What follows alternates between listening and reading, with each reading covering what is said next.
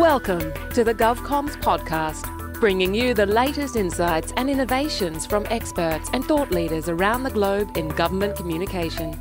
Now, here is your host, David Pembroke.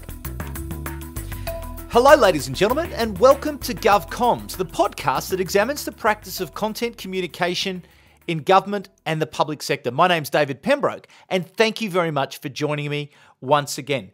Today is part 2 of our interview with Conrad Bird, who is the director of the Great Britain campaign at the Department for International Trade at the United Kingdom, but he's also a member of the Government Communication Service leadership team. Now, if you haven't listened to last week's podcast, a fortnight ago podcast about the Great Campaign, hit pause and jump back and have a listen to that, because it is a fantastic episode. You will be so inspired once you listen to that campaign about how great ideas and how teamwork and how imagination and creativity can create massive impact for the citizens of your country. So hit pause now and jump back, but make sure you come back, because we are going to speak about the year of marketing. Now, for many of you who listen to this podcast, you will know that I am a big fanboy of the Government Communication Service in the UK because they do it so well. But this time, they've taken it another step up and called for the year of marketing. Now, the reason why this intrigues me so much is because certainly here in Australia, the word marketing is almost anathema in the government context. And I was only in a workshop the other day where the word marketing kept coming up again and again, and the senior person in the room, there was a visceral reaction to this word marketing. They just didn't like it because it's this association, this misunderstanding of marketing as to what it is, but this association that we don't do marketing, that, marketing is for McDonald's and marketing is for Coca-Cola, but it's not for government. Now, I'm sure every one of you listening to the podcast knows that that's not the case, but the Government Communication Service in the UK has taken what I believe is a very brave decision to step forward and say, no, we are going to own marketing, we are going to explain marketing, and we're going to push forward. Joining me once again is Conrad Bird, a superstar in the world of government communications. He joins me on the line now. Conrad, thanks very much for doing part 2 of this interview. It's a great pleasure, David. Very nice to speak to you too. And I'll echo what you say. So just to put some thought on the line, I think the word marketing in the British government is in many ways felt to be the same as it is in the Australian government. So we are brethren in that situation. But you are brave because you haven't stepped away from it. You've actually stepped around. I stepped around it. I was like, I can't win this fight. I kept trying to push the notion of content and content marketing in a government context, and it failed to resonate. But as soon as we started talking about communication and content communication, you could see the lights go on and go, oh, okay, communication, we do that. But it's everything that's associated with marketing. And this is a global problem for the word of marketing. It's not just in the UK, it's not just in Australia, it's all through North America. You talk to anyone over there, marketing has a bad rap. So why is it that you have decided to say, no, we are going to own this and we're going to make this work? Well, first of all, I'm with you on this. I mean, I always, just to echo something else. I mean, I was saying in my previous podcast, I was talking to, when I was trying to explain the benefits of the Great Britain campaign to the Treasury, I avoided all words like marketing, communications, public relations, the lot, because from the same reason. So the year of marketing is bold and it's brave. And let's just start with the kind of the basics on it. I mean, I don't know if you've ever tried to Google marketing, the word marketing, and trying to find the definition of marketing. I did it recently as this whole program began to kick off, and I found, I think, a website with 72 different definitions of marketing. So I'm not entirely sure that the marketing community, and by that I mean beyond government, actually has done a great job marketing itself in many ways. So I guess that's the starter for 10.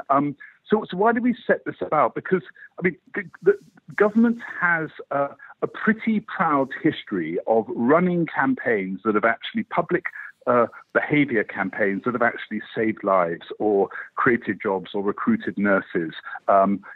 We've got, as you have probably, these public information campaigns have been very strong, and they've really have been a force for good. So that's kind of, in a sense, that's our starting point. We believe that whatever you want to call this thing, it is valuable to society. It is a force for good, and actually it can help you recruit more nurses, more doctors, more soldiers. It can actually help prevent obesity, smoking. It can, as in the Great Britain campaign, generate jobs and growth for the country. So that's our starting point for 10. This is a good thing. That's fine. And I think that actually, whatever you call it, people kind of recognize as that. But, and there's a big but here, the world of marketing, or whatever we're going to call it, is changing and has changed massively over the past 5 years, and is set to change hugely as we go forward. And a lot of that is driven by technology and data and advances in that areas, but also there have been some pretty profound societal changes. So we kicked off this year by wanting, in the first thing, to actually acknowledge that this thing called marketing has value, not just to in the communications profession itself, but to operations people, delivery people, permanent secretaries around the world, around government. So it has value, whatever you want to call it, it has value. Secondly, we wanted to perhaps remind the people working in marketing, the hardworking people in marketing across government, that actually they deserve not a pat on the back, because they do deserve a pat on the back, but they deserve some recognition that the work they're doing is profound and serious and important, and they do it pretty well. But also we recognise that if this marketing is going to continue and thrive in the future in government, we've really got to move with the times. We've got to have there'll be jobs coming in, individuals coming in whose job titles haven't even been written at the moment. And 5 years ago we wouldn't talk about data scientists. We now have them in areas. So we looked at this and said, we've got a real challenge ahead of us to keep this profession called marketing skilled, refreshed with new thinking and new blood, and of value to government, and actually moving with the times. So really, we kicked it off this year of marketing with the manifesto, which is very, very brave if you're trying to look into the future. And I sat down with some wise people and some people in government and said, look, what does what is the future?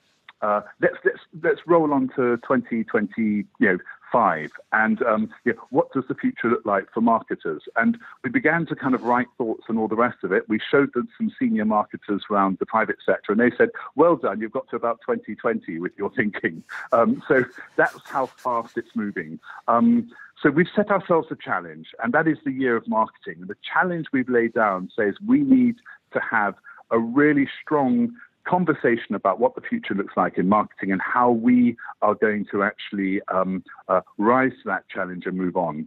And there's some provocative thinking on it. And this, perhaps, David, is where I get super radical. We may not use, as you say, the word marketing in the future. It's just a question mark. Why? Because the real future, I think, of really high-quality government services and deliveries lies in our ability to really serve the customer, understand the citizen, engage with them, and take them on a high-quality journey to actually solve their problems or move them forward in any ways. And that requires more than just marketing. It also requires digital, it requires operations working together. So we believe marketing must be the catalyst for this, because marketing has always traditionally, and will in the future, understand the customer. Its job is to understand the customer and bring that customer perspective into government to challenge all of us to actually improve our services to give the customer a better service. So yes, marketing. Don't know what the word is going to be in the future, but the sentiment and the skills of the modern marketeer, I believe, are needed more than ever. But why, as the government communications service, why didn't you double down on the word communication and use it as the year of communication? Because we do see it as a separate discipline. And again, this is where we can get into kind of different definitions. But I do see something like stratcoms, strategic communications, or press and media, or internal communications. We see them as actually slightly separate functional disciplines. And I think the word communications is really too broad here. I know this from experience of sitting in a room with somebody who was also in communications, and our backgrounds were totally different. Our backgrounds and skill sets were totally different. I come from advertising marketing campaigns. The other guy came from PR, press, media, and yes, we had, we obviously understood some things together, but our backgrounds were different. I would have found it hard to do his job as he would have found it hard to do my job in that way. So I think communications is too broad. For us, this is a very, very important subcategory of communications that actually can help us really understand the customer and find ways of actually pro-social behaviour change. Because I do have the manifesto in front of me, and it says the UK government defines marketing as, quote, the strategic application of a range of techniques that help fulfil operational and policy objectives by effectively understanding and meeting the needs of citizens. Yeah, I think that's and pretty I'm really tidy. Pleased. Yeah, I'm pretty pleased with that one as well, because for me, that absolutely hones down. It's strategic as well as delivery. It is absolutely linked to policy and operational objectives, and it effectively puts understanding the needs of citizens at the centre of it. So I'm pretty happy with that definition. We called it the UK government because I didn't want to add another definition to those other 74 that appear on Google. So this is our own working definition of something called marketing. But how then? But this is the challenge, though, and again, we can have this conversation. Everyone probably listening to this podcast can have this conversation and understand the difference and the sophistication, I suppose, around the points that are trying to be made. But how then do you change that wider view of marketing, of something that we just don't do that? For me, we act with the intelligence of marketers. In other words, we don't talk about marketing, we talk about the citizen. Yeah. We talk about the citizen and we talk about the objectives. And that's where we have common purpose. That's where we have common purpose, for instance, with our hospitals, our military, our prisons. The challenge on a recruitment campaign, which is a relatively simple and understandable form of marketing, is we need to recruit and retain more high-quality individuals to run a public service. That's the language you use. You don't go in first by talking about marketing. So the year of marketing, paradoxically, is as much for the marketing profession to get its head round who it is and what it does. But certainly when I meet senior stakeholders, I absolutely start with the policy objectives and the audiences. And we as marketers must have a profound understanding of both, and a humility to know that we can't answer the whole question.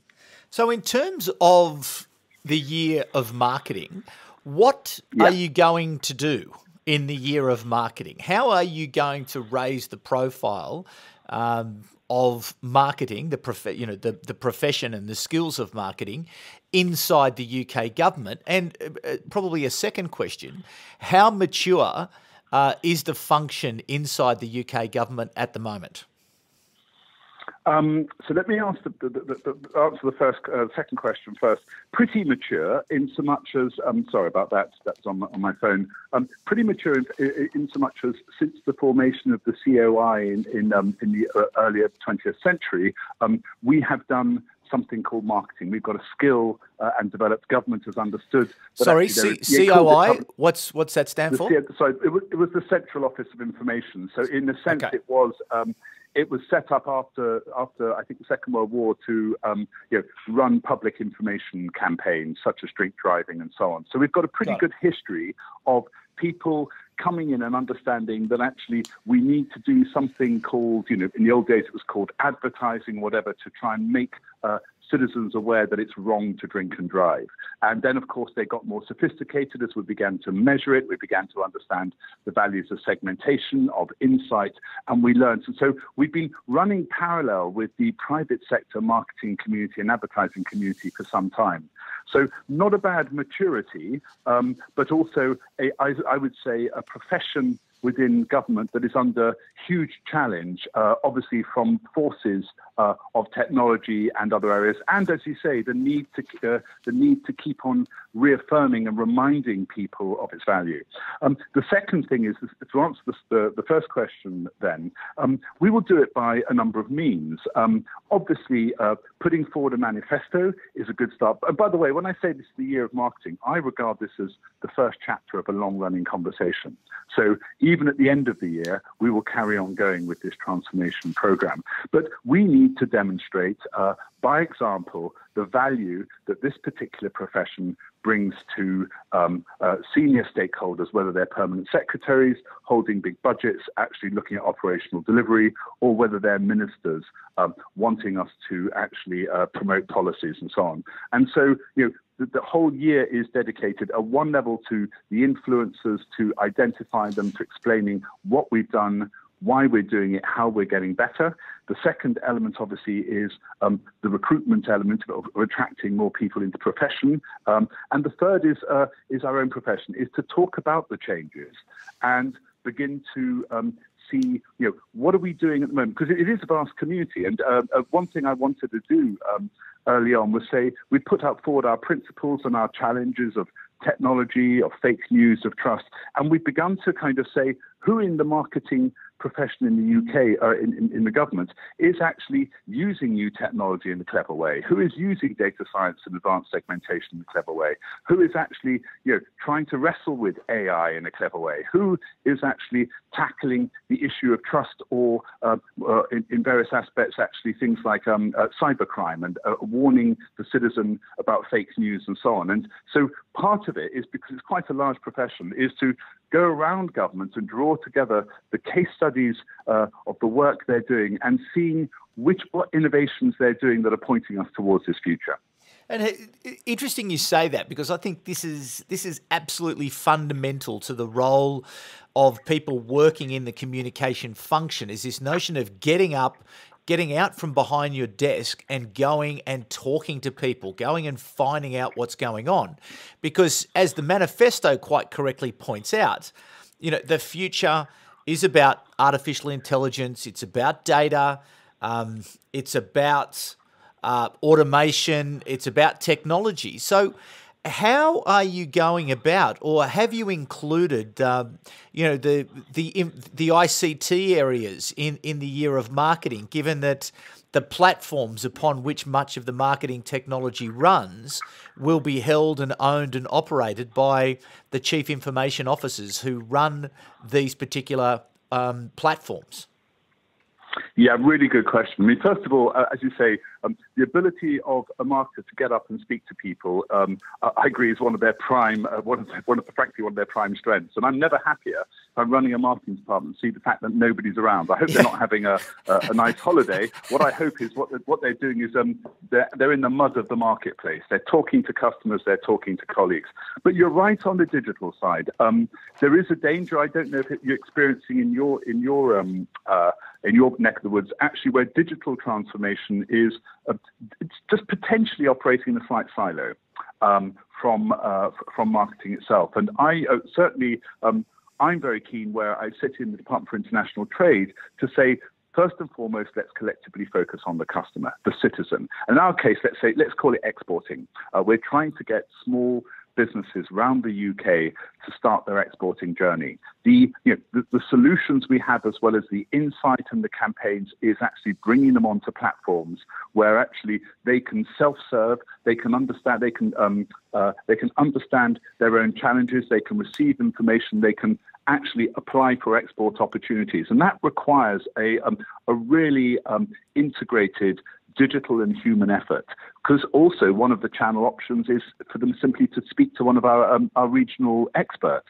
So take it from the potential small business person who would, let's say, like to export to Australia, for instance. They've got a number of channel options, and we in marketing don't own all those channel options, but effectively we, inverted commas, want to own the whole customer experience. That's what we should be collectively owning. And so, the conversations we have, and I'm about to go and have one later this afternoon, is with our digital colleagues. Say, let's put our heads together and let's not talk about your role and my role. Let's talk about how do we give a potential exporter a first-class support and experience, which involves data, information and data to give them, to actually enable them to grow their own business.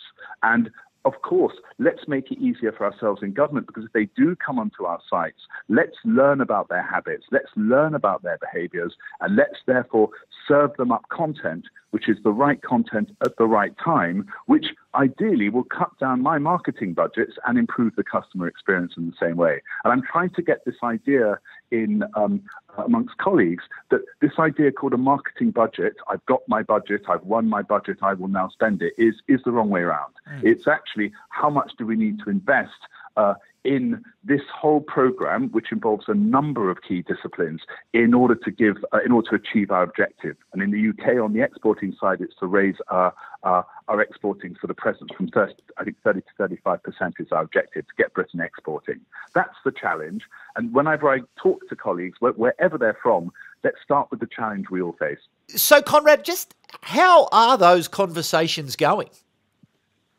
As I say, I think that they're going pretty well. I mean, you clearly have got to lean in and be generous and lead the charge. But when I speak to digital colleagues and so on about how can we improve customer service, they raise it at that level. They're delighted. They're thinking that same thing themselves. They don't necessarily see the marketers come all the time. And I'm saying, look, we need to be co-located. We need to have joint insight teams. We need to have triangular relationships with digital marketing and operations to ensure that we're totally focused on delivering an optimum experience. And from that, you get some really cool innovations. So I'm not going to, I'll just give you I want to put a couple of examples. We're using, obviously voice technology, really important, Alexa growing massively, but our public health people are using Alexa to help breastfeeding mothers, because it's a really hands-free way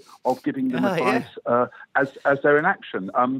We've got a podcast here going on at the moment, and we know that actually long engaged content is a really good, people will listen to this. And so we kicked off our exporting podcasts, where an individual exporter will spend half an hour talking, being interviewed about their own export journey. That's fantastic, deep engagement, which actually has received a huge amount of downloads for potential small businesses, because people are prepared to use these channels and learn in a different way. So in that area, that's absolutely where, when we share examples like that, that's where the digital, the operations and the marketing people really get excited by working together.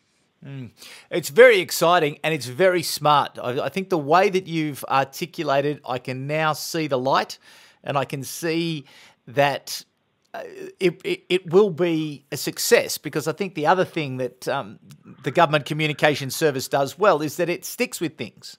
It doesn't get knocked off course, and it actually goes about, it evaluates, it continues. And as you say, it may not, the year of marketing or the word marketing may not survive, but this notion of collaboration and cooperation and putting the citizen, or indeed the customer, I'm intrigued by you using the word the customer, because again, we see parts of that happening here in this part of the world, but you use the words interchangeably. Do you think that again is going to grate with some of the more traditional elements of the British public sector?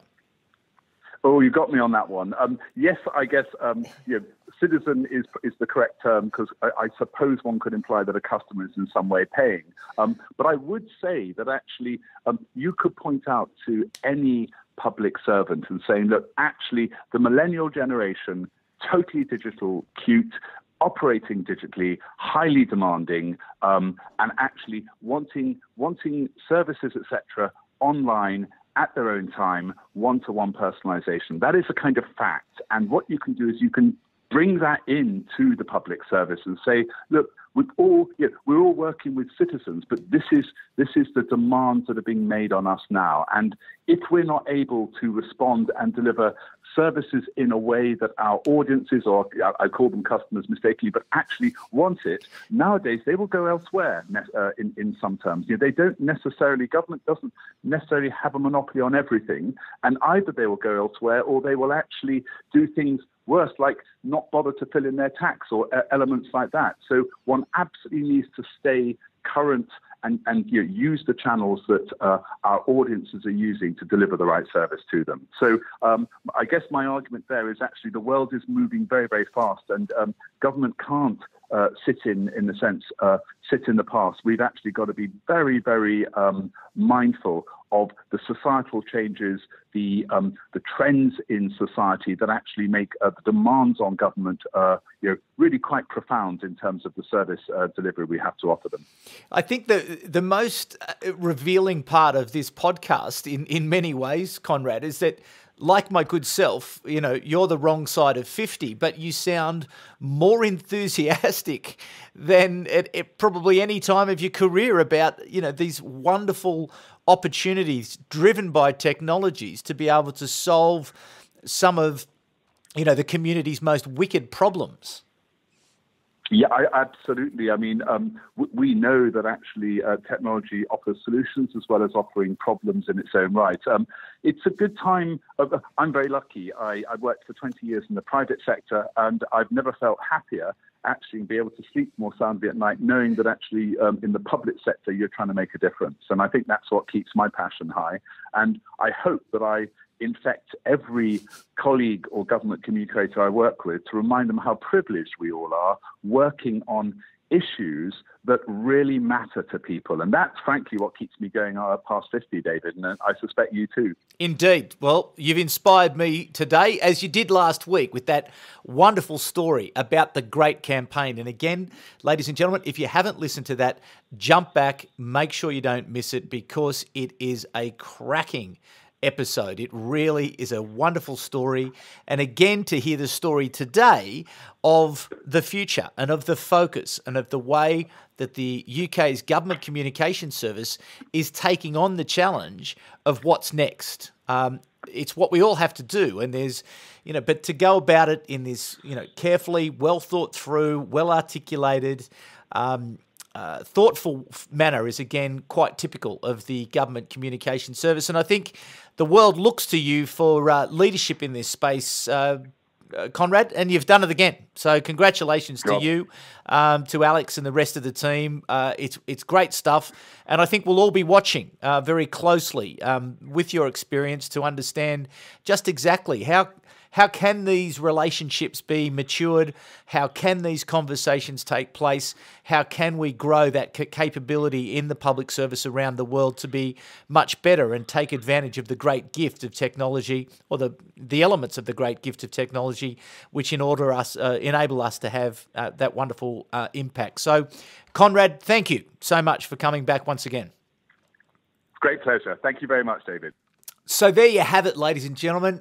A wonderful conversation again with Conrad Bird. And look, if you didn't get the opportunity to listen to the podcast from 2 weeks ago where we spoke about the great campaign, make sure you go back and have a listen to that, because it's a wonderful insight into a very clever campaign that has had enormous impact in the UK, and a joined-up effort from the whole of the UK government to really help to have dramatic impact. So that's a great podcast. But I'm sure you'll agree that this discussion about marketing has been very valuable.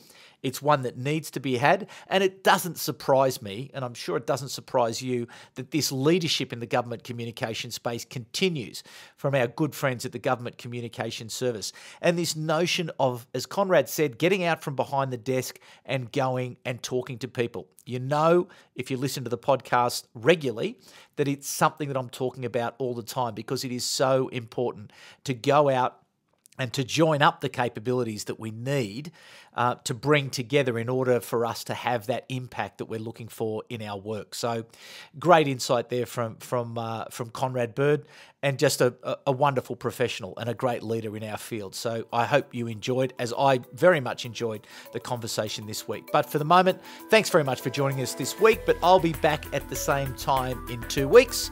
But for now, it's bye for now. You've been listening to the GovComms podcast. If you enjoyed this episode, be sure to rate and subscribe to stay up to date with our latest episodes.